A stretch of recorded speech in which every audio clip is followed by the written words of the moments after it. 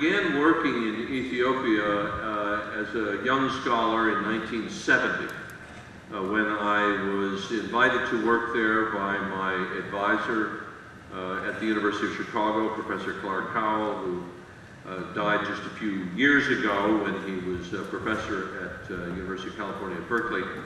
And it was really, for me, a childhood dream come true to get to Africa.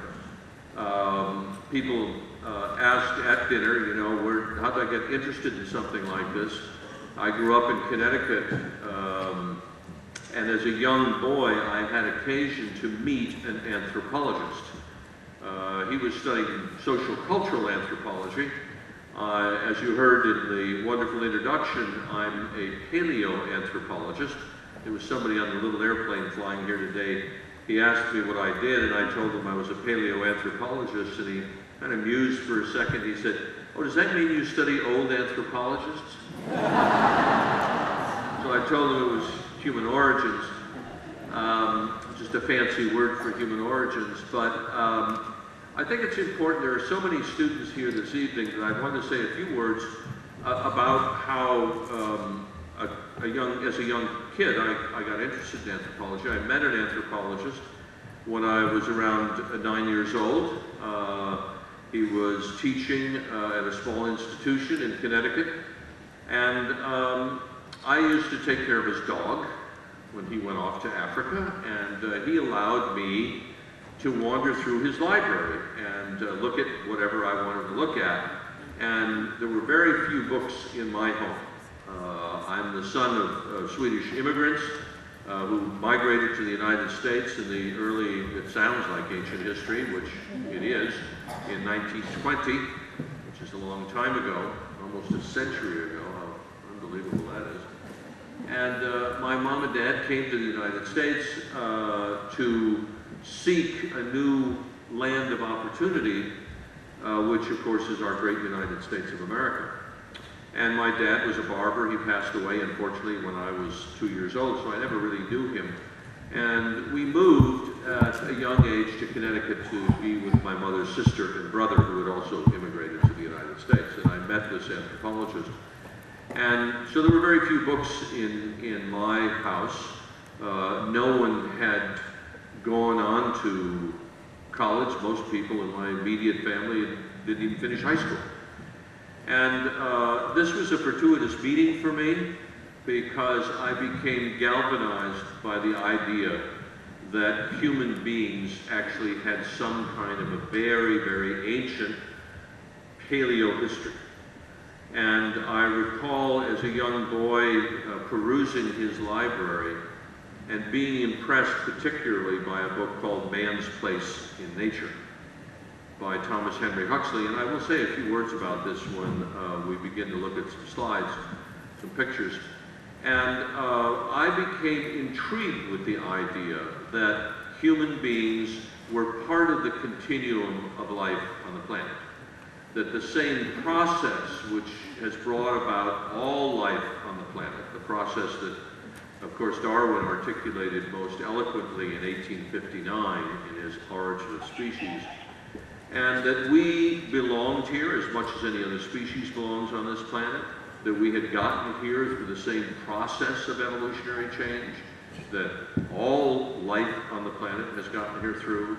But most exciting for a 13-year-old kid reading that book were these pictures of chimp and gorilla skulls, because while they appear to be somewhat different, chimps have very projecting faces and small brains, we tend to have very flat faces and big brains, that the general outline of the skeleton, we have 206 bones in our body, last I checked, and chimpanzees and gorillas have the same number of bones.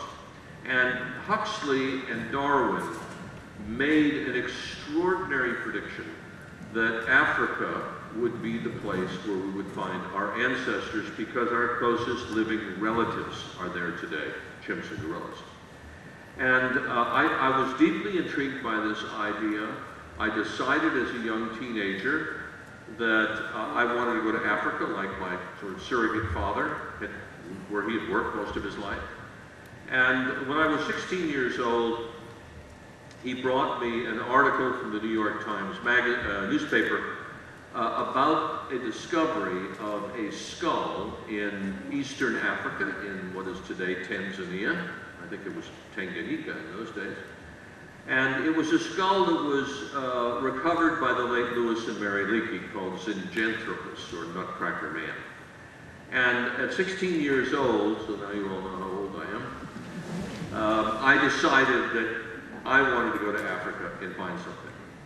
And this was a pretty bold statement by a teenager. It was one of the things that, as I look back on and look at the books that I still have from that age, that it was a childhood dream. It was something that I really wanted to do. It was something I really wanted to pursue, in spite of the fact that no one in my family had ever gone to college, mine, graduate school, and so forth and so on. And for the students in the room, I'd just like to say that it really is important for each and every one of you, as it was for me, I think, to have some idea of what it is you'd like to do. The earlier you decide on this, the better you are. But we all need to harbor a dream, some sort of passion that will guide us through this torturous journey that we call life. As I have found out, as have most adults here, is one of my favorite expressions, the road to success is always under construction. And it is not easy always to achieve our goals. But it allows us to focus on some particular endpoint and some particular goal. We may not all be as fortunate as others, but we have something that remains very special to ourselves. And I think that that's an important message for students who may be first generation, as I was, college students, or the first in their family to go to university or college. And I know here at Porterville, from talking to people today, that it is an extraordinary place, a good place, to get a firm, solid educational underpinning that will allow you to do things that you might not think are imaginable at the moment. The other thing about having an interest and a passion in life is that you may not end up getting that Nobel Prize in physics or cosmology or something, but you have something on the intellectual side of what it means to be human that is personally, intellectually, and passionately gratifying as you move through life. So I'm going to tell you about my life with my oldest girlfriend, Lucy, and show you some pictures of where she was found and why she is so important for us to understand our roots and our origins.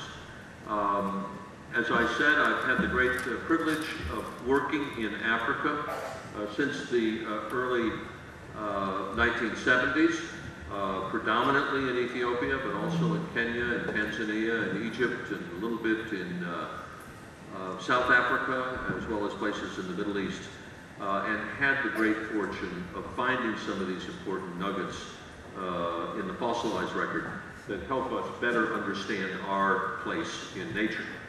Here you see an illustration of three skulls. On the left, you have the skull of, you have to get used to this tonight, Australopithecus. It's a tongue twister. It actually means southern ape. It's a bit of a misnomer. It's not the best name, not one I would have chosen to designate these ape men, but it was the first name applied to a fossil human ancestor. That's your people already over there too. We have a pretty good idea of the last 4 to perhaps 6 million years of the human career. We know that there were certain important landmarks along the way that have distinguished us and defined us as unique primates. Primates include apes and monkeys and humans and lemurs and lorises and those sorts of things. But we are unique in a number of features. And as you will see this evening, one of the seminal features, if not the cardinal feature of what allows us to be placed on the human family tree rather than the ape tree is not language, it's not big brains, but it's standing upright. And we know that the earliest ancestors, Australopithecus on the left, were upright walking, the way that most of us came into the room tonight. And this was a distinction that happened at least 6 million years ago to a creature that was really the ape that stood up. You see the skull on the left, which has a very low forehead, a very projecting large face, a brain about 400 cubic centimeters. An average brain in this room would be about 1,300, 1,400 cubic centimeters. So our brains are more than 4 times or 3 times the size of early Australopithecus. That was an event that happened in Africa. We also see the first appearance of our own genus. We all belong to the genus Homo, which is Latin for man, in its broadest sense, meaning mankind. And in the middle you see something called Homo erectus, or Homo ergaster, as it's known in Africa. And this was a first event in Africa. And thirdly, on the right, you see a skull that's pretty familiar and should look like the skull of the person sitting next to you. If it doesn't, let me know. But we all belong to the same species, Homo sapiens, a name given in the 18th century to designate us. All plants and all life is designated by 2 names. We are all designated by at least 2 names.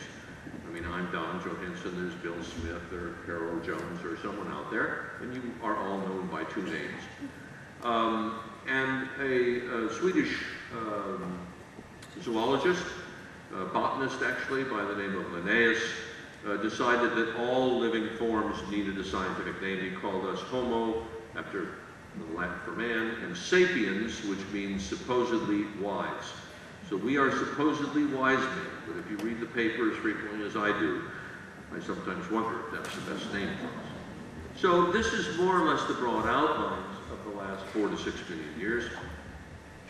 And I wanted to start with one of the greatest misconceptions in human evolution, which all of us in this room have seen in one form or another, and that is this depiction of an inexorable walk through time.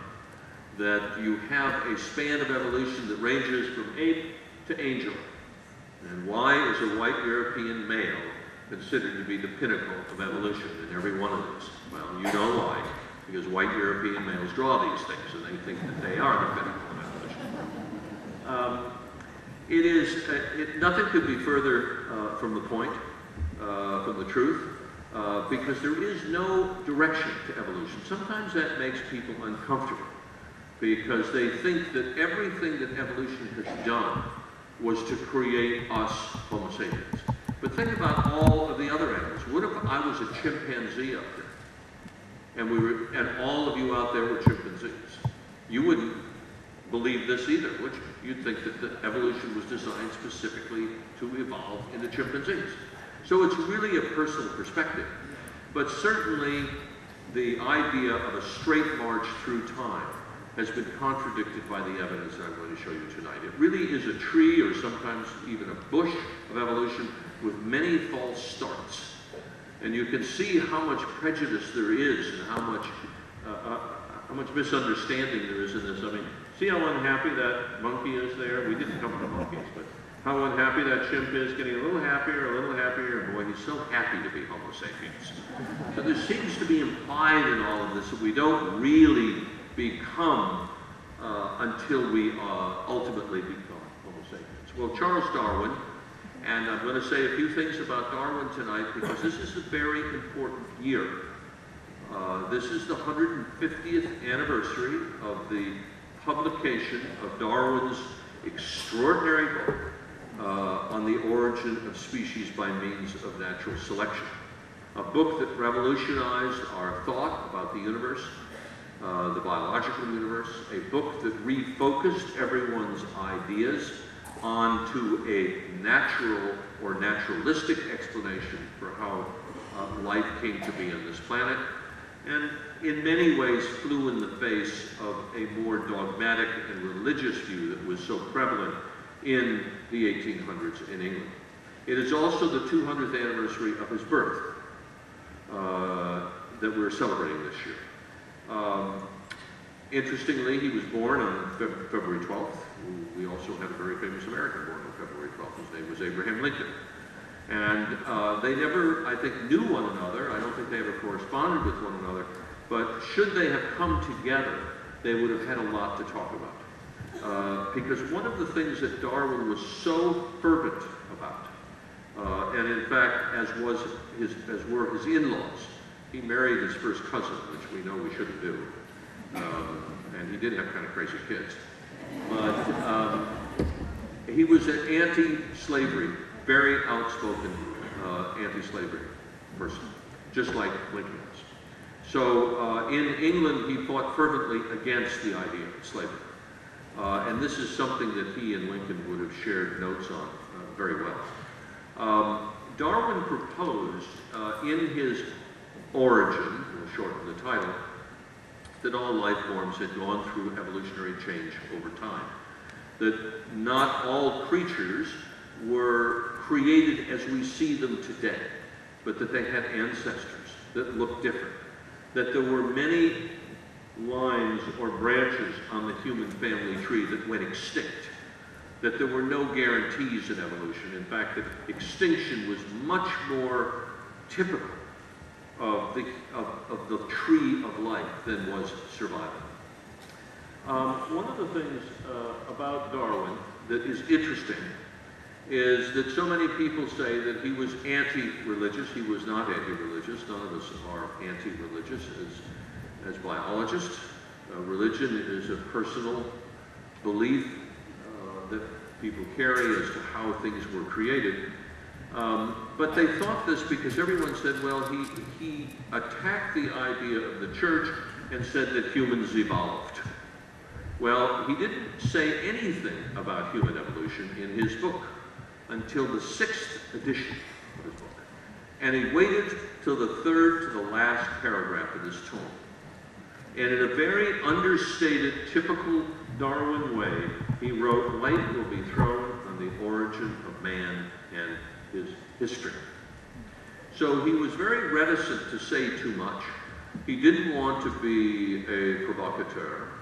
He didn't want to put himself in the limelight of controversy. And yet the ideas that he articulated in the Origin inexorably, of course, would fall on an explanation for the origins of humankind.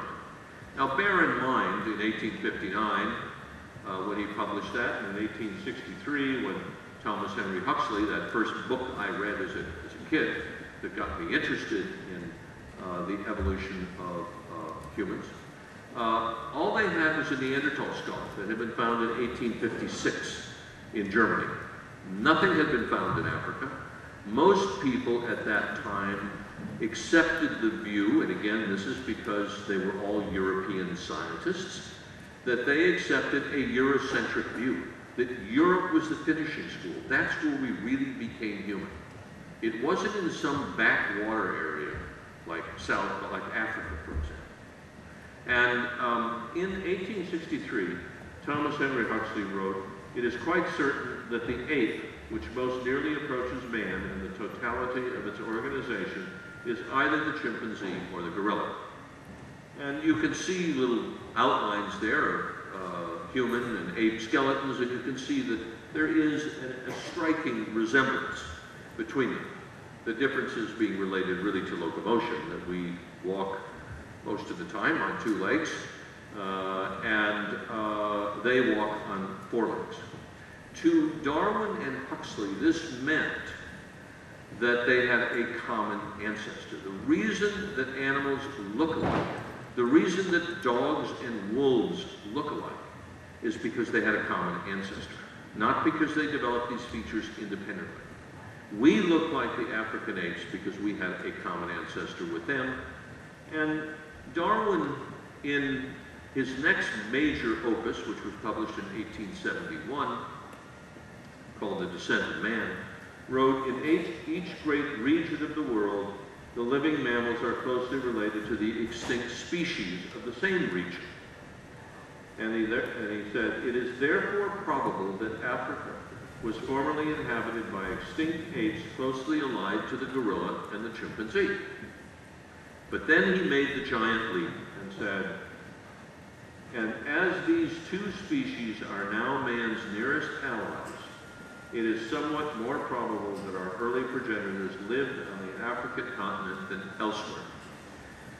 This is one of the aspects of the theory of evolution. And what we mean by theory is an explanation that is so profound, so robust, so explanatory, that one can use it to make predictions, like the theory of gravity, for example, that allows people to get satellites in orbit, that allows us to get the Mars rover onto Mars. And it's just the same with any theory, such as the theory of evolution. You can make a prediction, and that prediction can be tested with discoveries. So in the light of a Eurocentric view of the origins of humankind, Darwin and Huxley in the late 1800s decided that Africa was the place because that's where our closest living relatives were to be found. And they thought, and as Darwin suggested, Africa, the dark continent as it was called because so little was known about it, was the place where people should look for fossils. These predictions were made way back in 1863, 1871, and it was predicated to, as you know, to a large extent on the similarities between us and the apes. We now know from the work of Jane Goodall, who has the longest enduring field study of primates in the wild, that chimpanzees not only have a resemblance to us, or we have a resemblance to them, but they act a lot like us, or we act a lot like them. They share a lot of the same emotions of disappointment, despair, of fear, of unhappiness and so forth, of joy and pleasure and so on, as humans do. There's a range of emotions that we see not as sophisticated and developed and elaborated as among ourselves, but certainly features that identify us with them. We know that biologically they're very similar to us in their bone structure. We know now from the DNA projects, the Genome Project. I was just at the National Institutes of Health for Francis Collins, a friend of mine, the man who sequenced the human genome. We talked a lot about this at this conference, that people have now sequenced the chimpanzee genome, and there's about 99% identity. So it means that that identity was not individually, independently evolved. It was something that was evolved from a common ancestor, and today there's no question that these two creatures are closely related to one another.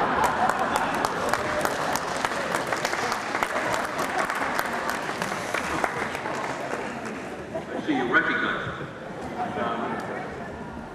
Well, in 1924, this cheerful guy down here, Raymond Dart, was an anatomist at the University of Witwatersrand, that's a mouthful, in South Africa. I was just in South Africa in November and saw this specimen for the umpteenth time. A little baby skull that was found in 1925, or 24, and was published in 1925 as Australopithecus africanus, as the South African ape man. And apparently from the structure of the base of the skull where the spinal cord comes out, Dart could tell that it walked upright like all of us. So therefore, it belonged on the human family tree. But it had, even at the age of 4 years old when it died, a very small brain, a somewhat projected face, as you can see here, and that he called it, something we as scientists don't like to use, but he called it the missing link. And what people mean by a link is something that has features of its ancestry and something that has features of its descendants. So the features of the descendants were upright walking, and the features of the ancestors were small brain. And this was essentially the launch of paleoanthropology in Africa, the launch of looking for early human ancestors, and most importantly, in 1924, it was the vindication of those prescient words of Darwin and Huxley that Africa would prove ultimately to be the crucible, the cradle of humankind. Southern Africa dominated our interest and discoveries of human evolution until 1959, as I said, when I was a 16-year-old. And the late Lewis and Mary Leakey, pictured there, found this large skull at Olduvai Gorge. How many in the audience have been to Olduvai Gorge? Has anybody in here been to Olduvai Gorge? No, there's a hand right there, a couple of hands. See, people have been there. And you can go there. It's a fabulous thing to do. It's one of the things you should put on your wish list in life. Going to Africa. It's always great to go home, you know. And when you go to Africa, you have a sense that you've been there before, which your ancestors have been. And you go on safari and see fabulous animals, and lions, and leopards, and cheetahs, and giraffes, and you can walk to Olduvai Gorge, walk down into Olduvai Gorge in the Great Rift Valley of Tanzania, where Lewis and Mary Leakey made this discovery, and see the spot where paleoanthropology got its initial spark in Eastern Africa.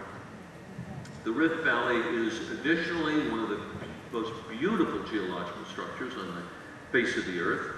It is the result of a tectonic tug-of-war. The chunk of Africa is pretty stable, but the horn of Africa is slowly moving away. And you can take a beam like this little laser pointer that I'm using, but they have big, powerful ones, and they can shoot them across these large valleys in Ethiopia or northern Kenya, and it's moving about 2 centimeters a year away from Africa. So this tectonic tug-of-war has developed this almost dueling scar on the face of the Earth called the Great Rift Valley, where you see lakes and rivers and the escarpment here, extinct volcanoes in the background. And this has become a very important natural laboratory for scholars like myself and others to find remains, fossilized remains of very ancient human ancestors who were kind enough to fall into these lakes and become part of the fossil record. Someone asked me what I wanted to do when I die, what happens to my body. Well, I don't think I want to be thrown in the lake and become fossilized, but I do have plans to be skeletonized and put in my laboratory in a little box next to the Lucy skeleton. But as macabre as that may sound, here is the Great Rift Valley. It runs from Mozambique in the south up through Tanzania, Kenya, Ethiopia. That's charming. And that may be me causing that. And this is a very obvious geological structure. It's of utmost importance to geologists because it really is a place to study continental drift. Remember, there was some strange guy back in the early 20th century who said that the continents moved about, and they all thought he was nuts. Well, they have moved around. They were in different places, and they're moving as we're sitting here right now, slowly for the moment. And I know what that means in California. So that this is a place where geologists can study rifting and continental drift. So it's also a great interest to geologists. We're going to talk about a site known as Hadar, which is a local place name. There are Afar Muslim tribesmen who live in this area. This is their local name for this spot where Lucy was found. And it's up in the broadest reaches of the Great Rift Valley in an area which is appropriately named after those people and called the Afar Triangle. This is what the landscape looks like. You see my camp just here, right along the edge of a large riverine forest. There's a river called the Awash River, which flows through here. Otherwise, it would be virtually impossible to have teams of 30 and 40 people out there for 3 months. Water is a limiting factor. But we camp by this river. My students and scientific colleagues from around the world work in multi-interdisciplinary groups: geologists, paleontologists, archaeologists, anthropologists, palynologists, people who study fossil pollen, for example.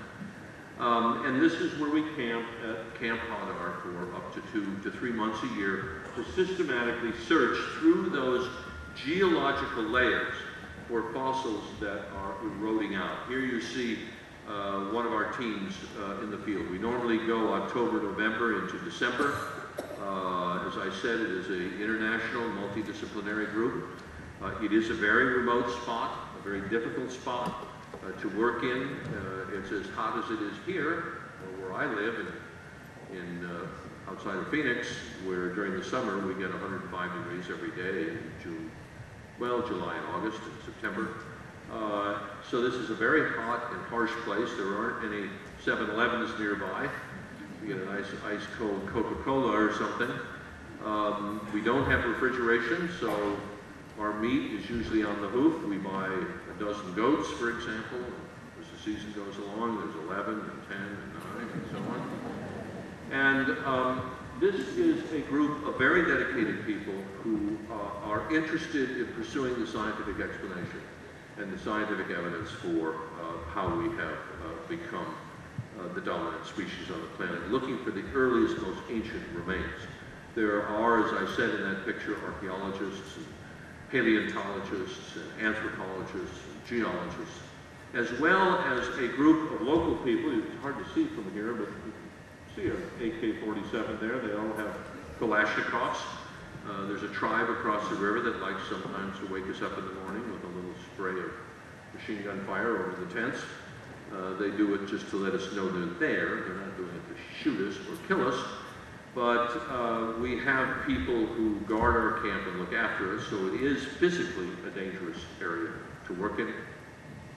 And many of these people, all the local people, are Islamic. These are Muslim people who pray 5 times a day, who read from the Quran every day, who are as religious as you can imagine. And I was asked at a presentation I did a couple of weeks ago in Seattle, well, how do these people reconcile what you're doing with what they're reading in the Quran? And it's an important lesson for all of us, I think, that they have an open enough appreciation of the world to move into their own belief systems, the origins, evolution of humankind in a way that is consistent with their ideas. For example, in the Quran, there's not very much room for evolution. I did give a lecture on human evolution in Tehran 6 years ago in Iran, if you can imagine. But they believe that Lucy was the first human. And they believe that the first human was therefore an Afar person. And therefore all humans are descended from their tribe. And that makes them comfortable with the idea of science and religion, which is, I think, an important lesson for all of us. The area the reason I was attracted to this area, I'm reminded right now of the last words of the captain of the Hindenburg. Is it hot in here, or is it just me? Who's warm? I'm going to take my jacket off. One of the things that attracted me to Hadar on the first visit in the spring of 1972 was the abundance of fossils, the density of fossil remains. These deposits are extraordinarily fossil rich. Here you see a virtually complete elephant, just eroding out of a sandstone where it had fallen and died 3.4 million years ago. We've got elephants and rhinos and monkeys and gazelles, antelopes, baboons, rodents, tiny little microscopic things. We've got a diversity of fossil animals associated with the hominid fossils that suggest to us that unlike the desert it is today, this is pretty much what it looked like during Lucy's time. It was much more forested with a mosaic set of environments. So don't try to read the fine print here. You'll just have to accept this unless you've got better vision than I do. This looks like a layer cake. Looks like the thing that Mom makes in the kitchen. And the layers at the bottom, the first layer of the layer cake, are the oldest, and the ones at the top are the youngest, maybe only by a couple of minutes or so if you're making a cake. But this is a geological column. And what it does for us is it allows us to use the dating of various volcanic horizons. There's one here, here, here, here, and here. And the bottom one's dated at 3.42 million years, and the top one at about 2.4 million years. So the oldest are at the bottom and the youngest are at the top. These are volcanic argon dates on eruptions. And what you saw flying in there is the exact layer where Lucy was found. She's called AL288, that's her field number. And she's just on top of a volcanic ash that's dated at 3,200,000 years. And someone said, well, you know, how accurate is this argon dating? Well, it's accurate to probably plus or minus 10,000 years, which is pretty darn good when you look at it. So this allows us to put the fossils into a dated framework and to understand the relations between them. It allows us to look at the ages in which they live and how they relate to other sites in Africa. Well, how do you find these things? There's no sign that says, you know, Lucy lived here, did here. And the area is hundreds of square kilometers. This is just to give you a perspective. And the only way to do that is what you see me doing in this picture, is to constantly walk the landscape and systematically search for fragments that have eroded out of these geological strata. It's like driving through a road cut. Many of you on a highway have driven by a road cut that's been made to put the highway through there, and you look off to the side and there are layers. And in some places you will see artifacts or potsherds or even fossils eroding out of them. And you know that the potsherds at the bottom or the fossils at the bottom are older than the ones at the top. So that's the only way you can find these, to look for these fragments of bone that are eroding out and hope to find them before the next rainstorm comes along and washes them away forever.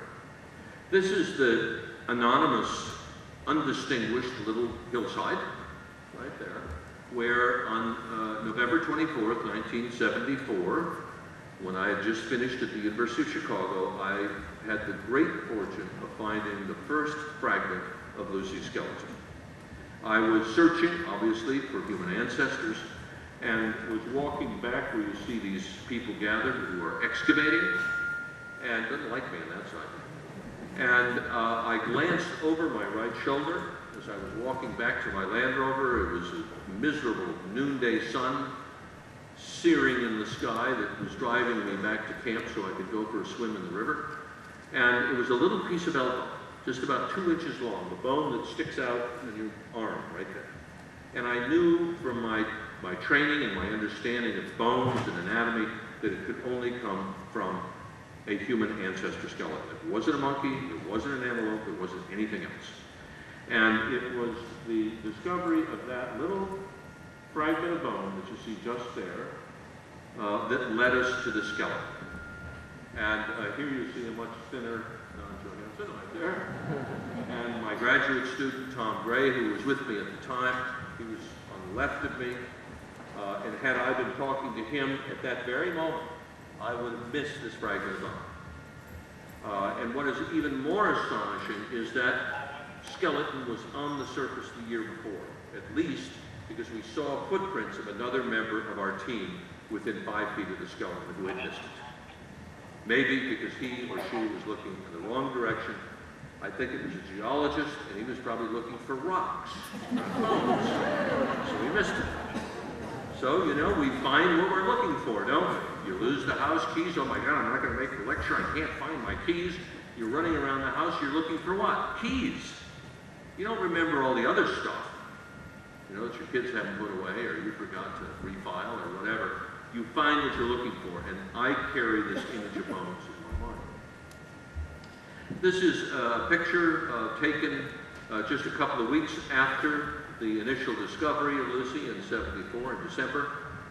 Maurice Taïeb, the French geologist on the right of this illustration, was the geologist who explored this area in 1968, and then in 1970, when I met him at a cocktail party in Paris, he told me about this area and invited me to come and explore it with him. And this is when we were first assembling the various fragments of Lucy. This is certainly an iconic image. It's an image that's in all of your introductory textbooks in anthropology, in history books, in encyclopedias. It has become an icon in terms of human evolution. People know pretty much who you mean when you say Lucy. It's really interesting when you think about it, because some people will be sitting around at a lovely evening dinner and somebody might say, boy, did you see that new skull that so-and-so found in East Africa today? It was on the front page of the newspaper. And someone says, oh, you know, that's every year they find something that's so confusing and they've got all these names. And he said, well, you know, it's older than Lucy. And the guy goes, oh, older than Lucy. Well, it's like bringing up the name of a relative or something, which is a funny way she is. And she is the single fossil that has introduced so many people to this fascinating subject of trying to know something about our origins. And she has this affectionate little name. I think if she was probably called, what's a good name? Gudrun or something like that, she probably wouldn't have the kind of appeal that Lucy does. One has an idea in their mind, and this is particularly the case when all the 7th graders study Lucy and they write me emails at the Institute. Oh, for extra credit, could you answer this question? And I'm doing a paper on Lucy and you, and my teacher said I could get extra credit. The most alarming one came in a few weeks ago when a student wrote in and said, if Dr. Johanson is still alive.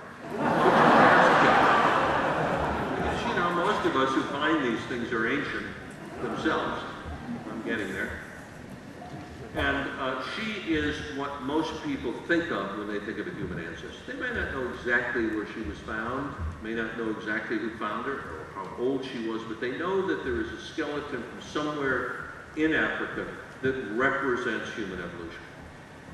She was named, I had a girlfriend on the expedition whose name was Pamela. And Pamela and the rest of us were listening to a Beatles tape. Sgt. Pepper's Lonely Hearts Club Band, and Lucy in the Sky with Diamonds was playing.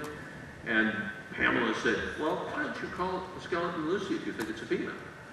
And I thought, you know, I just finished my PhD at the University of Chicago. I said, maybe some cute little name to my skeleton. It has to be some Australopithecus or something. But the name stuck. And the next morning, we're going back to the Lucy site. We're going to find more of Lucy's bones. How big do you think Lucy's brain was, et cetera, and that's how we have come to know her. She is a female because of her very small stature. She's only 3.5 feet tall. We know she was not a child, that she was an adult, because her wisdom teeth have erupted. That's our 3rd or last molar.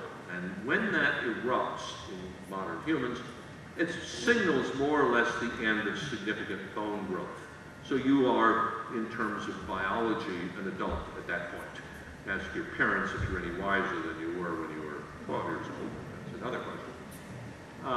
And her 3rd molar or wisdom teeth had erupted, so we know she was a full adult. And also the bones had stopped growing. All of our bones grow in segments, and there are growth plates and so on. So we knew that this was an individual of small stature. The length of the thigh bone here is about 12 inches. Just reach down and measure yours, right? Ours are significantly longer because we are very efficient bipeds, bipedal walkers that can walk long distances without tiring because we have a very long lever arm. Simple physics. We had parts of the skull, but lamentably, most of it had broken up, scattered, and was distributed and lost forever. But enough of the curvature of the back of the skull and the side to tell us she had a brain about the size of a grapefruit, about 400 cubic centimeters. We have parts of the backbone. There is some patterning in the lower part of the backbone that's called Schurman's disease, which is associated with upright walking. It doesn't happen in apes, only in primates that walk upright, and the only ones we know who walk upright are our own species. We had a pelvis, and we could mirror image that pelvis, so we knew that the thing you're all sitting on right now was adapted for upright walking, not for quadrupedal walking. And we saw those features also in the knee and the ankle and so on.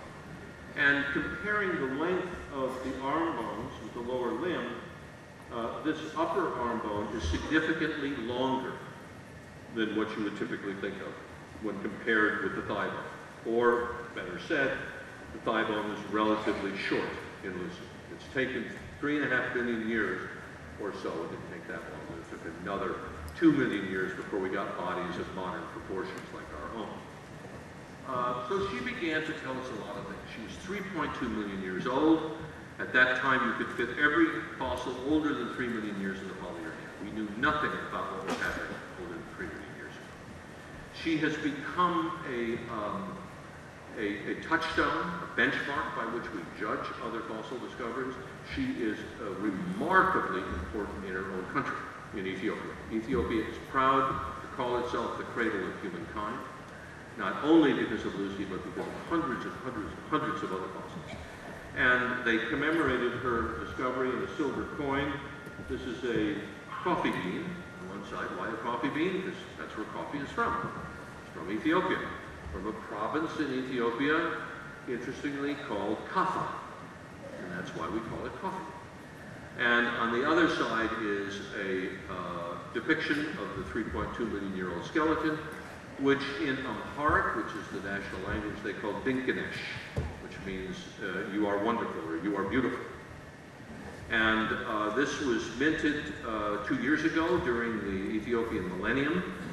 I've had the distinction, I know I don't look that old, but I've had the distinction of celebrating 2 millennia celebrations, one in our part of the world in 2000 and one in Ethiopia in 2007. Their calendar is 7 years behind us because it's a Coptic Christian calendar. So they're very proud of Lucy in Ethiopia, and in fact she is known mostly by Lucy rather than Dinkinesh. There are Lucy bars and Lucy clubs and a Lucy magazine and a Lucy soccer match in Addis Ababa. People name their kids Lucy, for example. And here you see the 3 molars. There's 1, 2, 3, just a close-up of her lower jaw. The other thing that Lucy showed us that was so important was that idea of the walk through time, that all of a sudden you become human. That not only is that wrong because it's a straight line, but because we don't all change all at once from an ape to a human. That in fact, Darwin's book predicted that different parts of the body would change at different rates. It's called mosaic evolution. And if you look at Lucy in the middle, and you look at a chimp and a modern human on the left here, you can see that in terms of the cranium or the skull, Lucy still had a very small brain, like chimpanzees, a projecting face, as opposed to our large brain and flat face.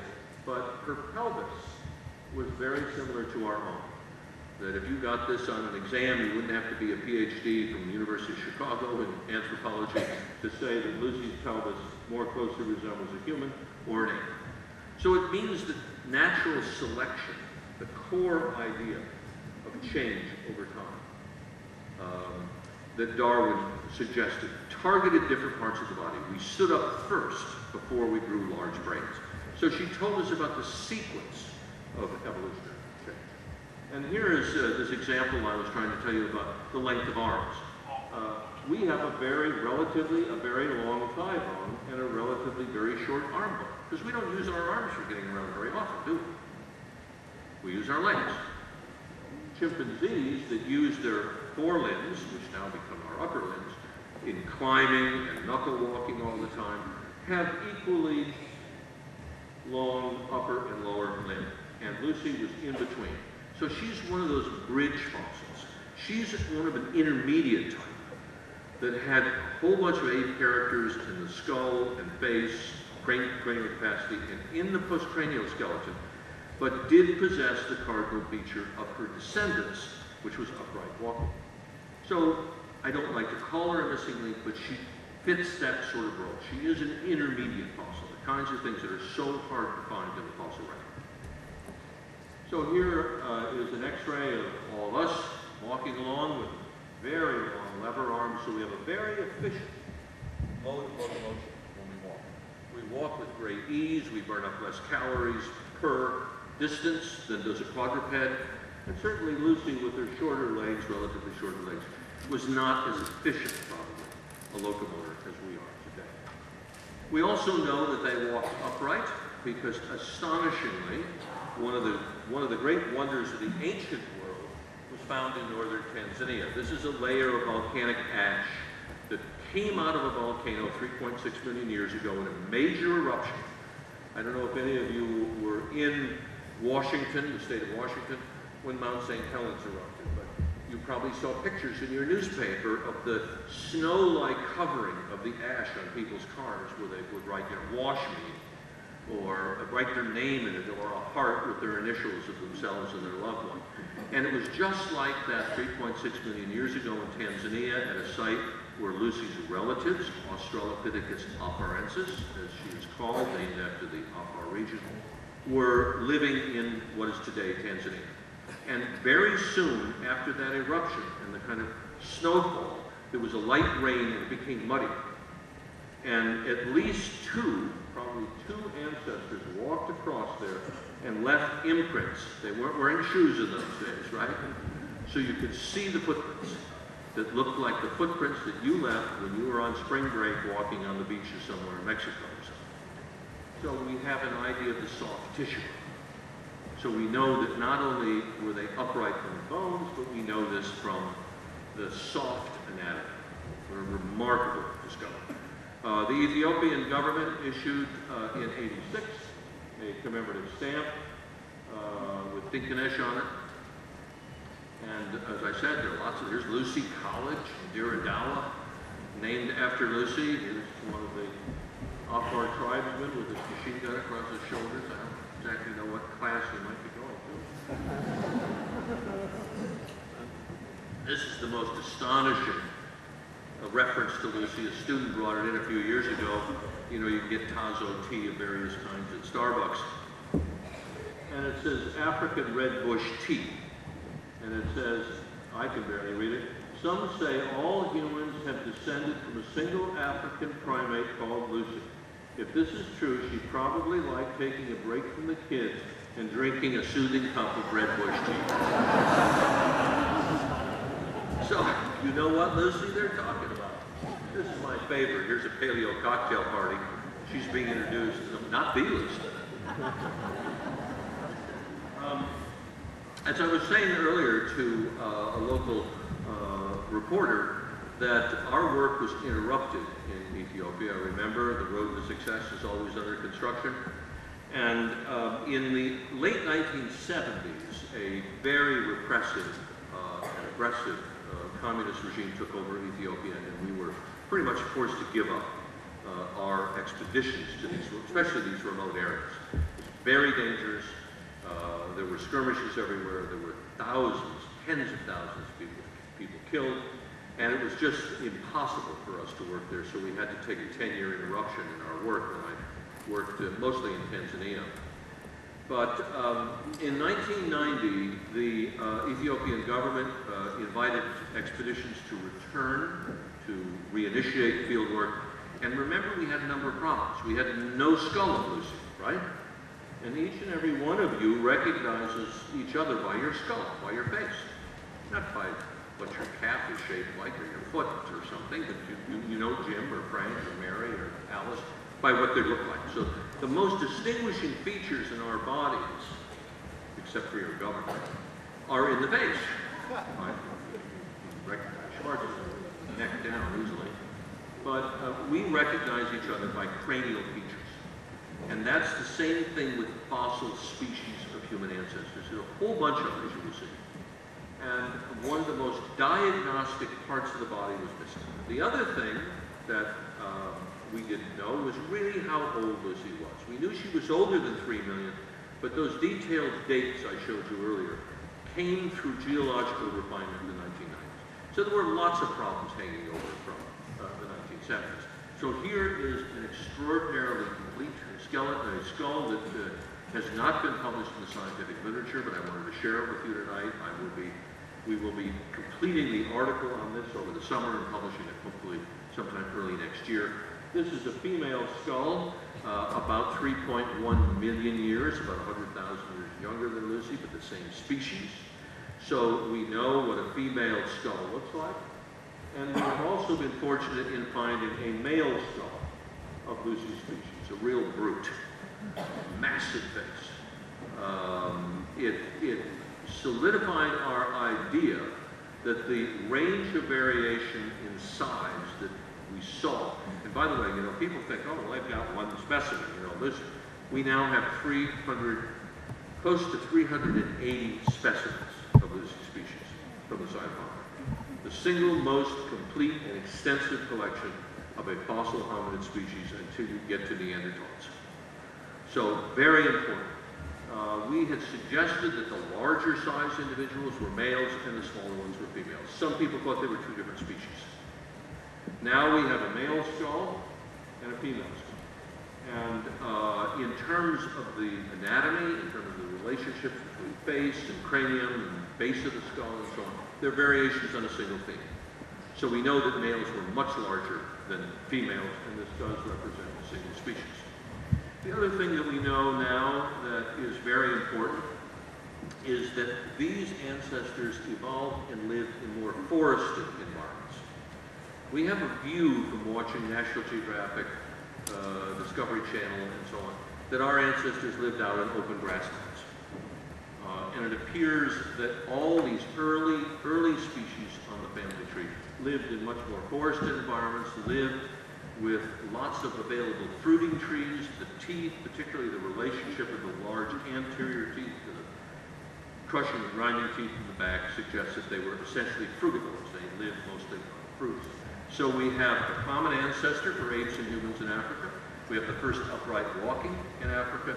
Now we have the first evidence of our own genus, and we have the first evidence of stone tools in Africa. Africa leads the way. And we see the appearance of large brain, up to twice the size of Lucy's, 800 cubic centimeters in Africa, at about 1.5 million years ago. We see much larger bodies that are up to 6 feet tall, that have modern proportions, and you can see how long the lower limb is relative to the shorter upper limb. And we see these as the first humans to leave Africa at about 1.7 million years ago. When we first picked them up in Georgia, former Soviet republic that lies between the Black Sea and the Caspian Sea. So they got out of Africa very early, evolved into Peking, Java man, Homo erectus, and they did that long before we mastered fire, long before we developed sophisticated tools. And the tools that are found with these species, Homo erectus, Homo ergaster, are simple pebble tools or scrapers or flakes that leave telltale cut marks on bones that indicate that the first exploitation of meat as an important part of the diet was again Africa. And it was the launching of our most successful adaptation ever, hunter-gatherer. Up to 12,000 years ago, when we saw the agricultural revolution, all populations around the globe, those in North America, Siberia, South America, Africa, Europe, Asia, were hunter-gatherers. There is a view, of course, as I said at the beginning, that Europe was the finishing school. If you're going to be a respectable human being, you've got to be a white European. That's where we became who we are. And it is my sense with discoveries that we're beginning to make, and I say we, because I have a colleague at my institute, Curtis Marion, who is working in southern Africa, at the tip of Africa, just east of Cape Town. Another place you want to put on your list of places to visit. Fabulous. And they are finding sophisticated bone tools, and you might think, well, these awls and needles and borers and so on, they're very hard to make. It's easier to make a stone tool. These don't show up in Europe till 40,000 years ago. Yet in South Africa, they're found at 70 and 80,000 years. The use of ochre, okay, an iron-rich clay that you can wet and you can use like the lipstick that's in so many of your handbags to decorate yourself as you do. And this goes back to 160,000 years. There are 70,000-year-old ochre, engraved plaques of ochre that probably were wetted and used as body stamps to identify clans from each other. So my view is that Europe was not the finishing school, that Africa was the place where even modernity evolved. The oldest Homo sapiens skulls are now 200,000 years old in Africa. We show up 40,000 years ago in Europe, when Neanderthals have been living there for a couple 100,000 years. So my view is that that's more what a first European looked like. Fairly darkly pigmented, not the light skin that we are so supposedly comfortable with. This is not meant to test your eye vision. It's meant to just show you the diversity on the human family tree. When I published my first book, Lucy, in 1981, there were a half a dozen or so. We now have up to 10 new species. It means that the tree is filled with branches. But what is so interesting about this tree is that no matter where you grasp one of the branches, the roots all lead back to Africa. And that's the take-home message in a diagram like this. Most of them went extinct, as you can see, except for that single species on the upper right that evolved, us, Homo sapiens. Lucy, still at the pivotal point on the family tree, between very ancient ape-like creatures and much more change derived from modern species. Well, I'm going to conclude with a quote from Pliny the Elder, who you may know. We know he died in 79 AD. He was asphyxiated in Naples because of the eruption of Vesuvius. He was out to rescue some friends and he died. But he wrote Ex Africa aliquid, sempre aliquid novi, always something new out of Africa. And one of the most extraordinary things that has appeared recently is a discovery by an Ethiopian colleague of mine. What a wonderful name, huh? Zerai Al-Ansari, we call him Zerai. He grew up in Aksum, in the northern part of Ethiopia. He was a native Ethiopian. He got interested in archaeology as a young kid because people were there digging up things. Aksum is an interesting place. There's supposed to be fragments of the Ark of the Covenant being carefully guarded by the Coptic Christian priest who never let you have a look at it. And this photograph, that little green over there is the river we saw earlier, and over there is where Lucy was found, way, way in the distance. And he's working in an area known as Dakika, south of where Lucy was found.